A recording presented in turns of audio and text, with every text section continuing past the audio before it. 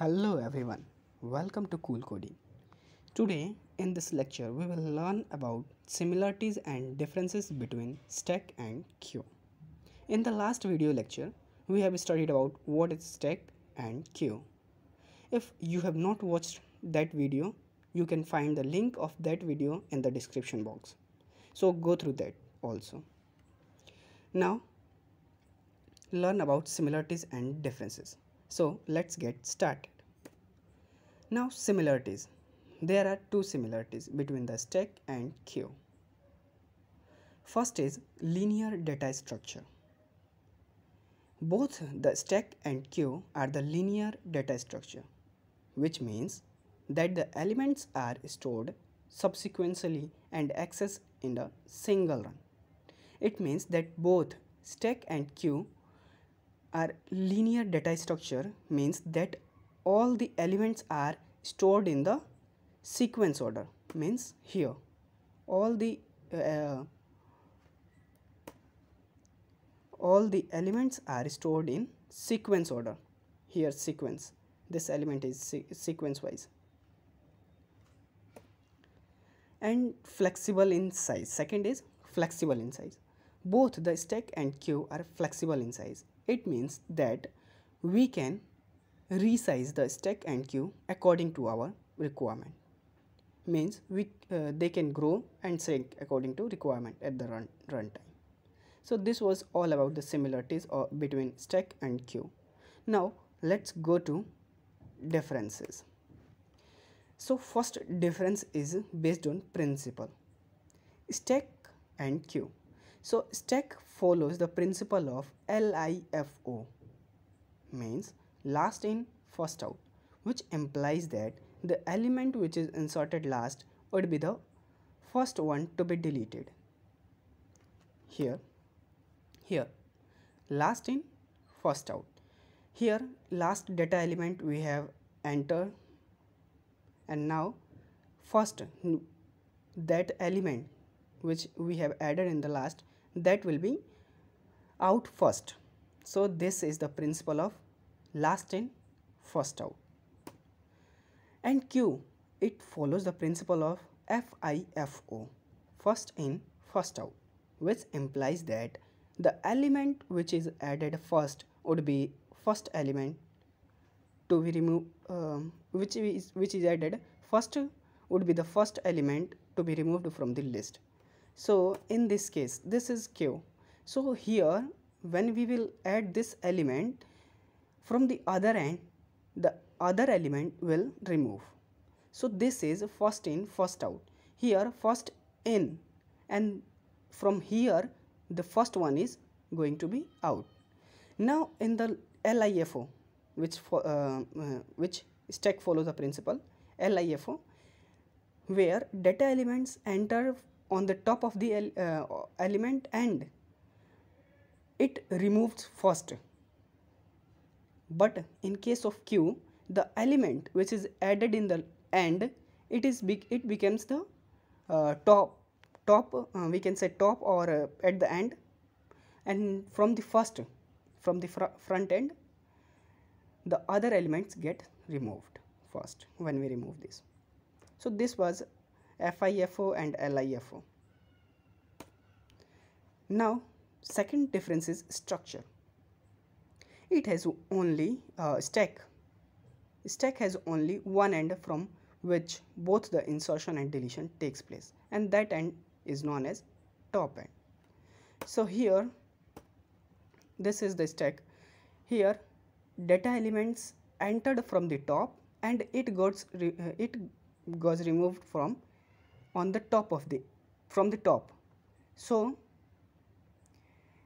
both the insertion and removal of the elements happens from one place, or from the top of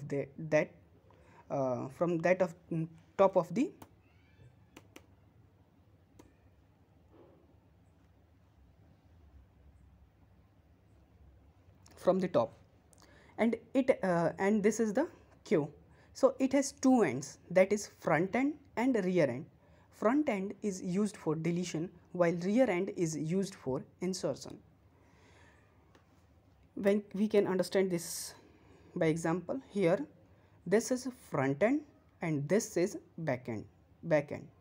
So insertion takes place at the back end, but the removal, which is also known as DQ, and insertion is also known as NQ in technical words. So insertion takes place from the back end and removal takes place at the front end. So this was the structure, and both removal and insertion and removal happens from the two points. One point is this and other point is this. But in case of stack, removal of the element, insertion of the element and removal of the element, both are the same position, both are the same place. So this was the difference about structure in stack and queue. Now the number of pointers used. So stack contains only one pointer known as top pointer.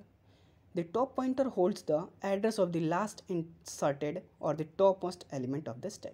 So stack has only one pointer, and the top pointer holds the address of the last inserted or the topmost element of the stack.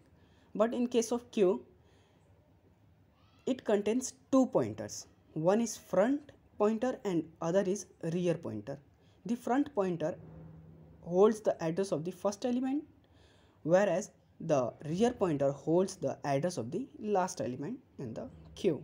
So this was the difference according to their number of pointers used. Now the operation performed. So in case of stack, it performs two operations, push and pop. The push operations inserts the element in a list, while the pop operations remove the element from the list. And queue, it performs mainly two operations, NQ and DQ. The NQ operation performs insertion of elements and queue in a queue, while the DQ operations perform the deletion of the elements from the queue. So now let's understand this by example. So here is example. Here, push and pop. In case of stack, push and pop. Push means insertion of any elements. Insertion, we can say only insertion, and pop is the removal of the element. In case of stack, this is the name, technical name we can say. Push or pop are the technical name of insertion and removal. But in case of queue, the technical name of insertion and deletion are NQ and DQ respectively. Means NQ is the insertion name, technical name, and DQ is the technical name of removal. So this was all about the operations performed. Now the examination of the empty conditions. So if the top is equal to -1, which means that the stack is empty, means we can here first we read about the queue also, then we will understand this by example. So if front is equal to -1 or front is equal to rear +1, which means that the queue is empty. So this is the conditions. We will later discuss about this condition in case of we will use that condition in our program. We will later discuss about that. So let's go further. Now examination of condition of full statement. Full condition examination we can understand now easily. So understand this. If you understand as possible, we will also include this in our program. So top, when in case of stack, when top is equal to maximum -1, so this all maximum -1 is happen when we give index number to their element. So when we take an example, a stack having n elements. So when we index this that elements, so first will be 0 index number and the last one will be maximum -1. So this is the top case. But in case of queue, rear will become maximum -1. This condition implies that stack queue is full. Now the difference on the basis of their variants. So stack does not have any types, but queue has 3 types, and here are the 2 types of the queue. One is circular queue, one is double-ended queue. So this was all about the differences between stack and queue. So this was all about difference between stack and queue. Thanks for watching.